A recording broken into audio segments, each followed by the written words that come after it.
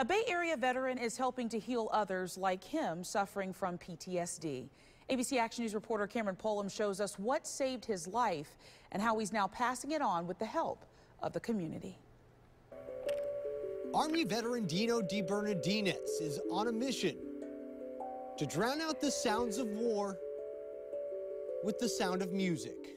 I started noticing kind of an empty and dead feeling inside. 16 years in places like Bosnia and Somalia had taken a toll. Like so many other veterans, that toll eventually led to an attempt at suicide. I took an entire bottle of sleeping pills and washed it down with a tremendous amount of beer. Where he thought his story would end was just the beginning, surviving the night while rediscovering his love for music. So it starts off with this, and then what we do is we cut off the handle.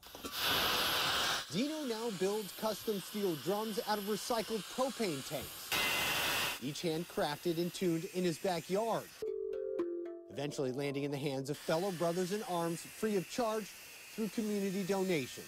We set it up to where people can donate on our PayPal.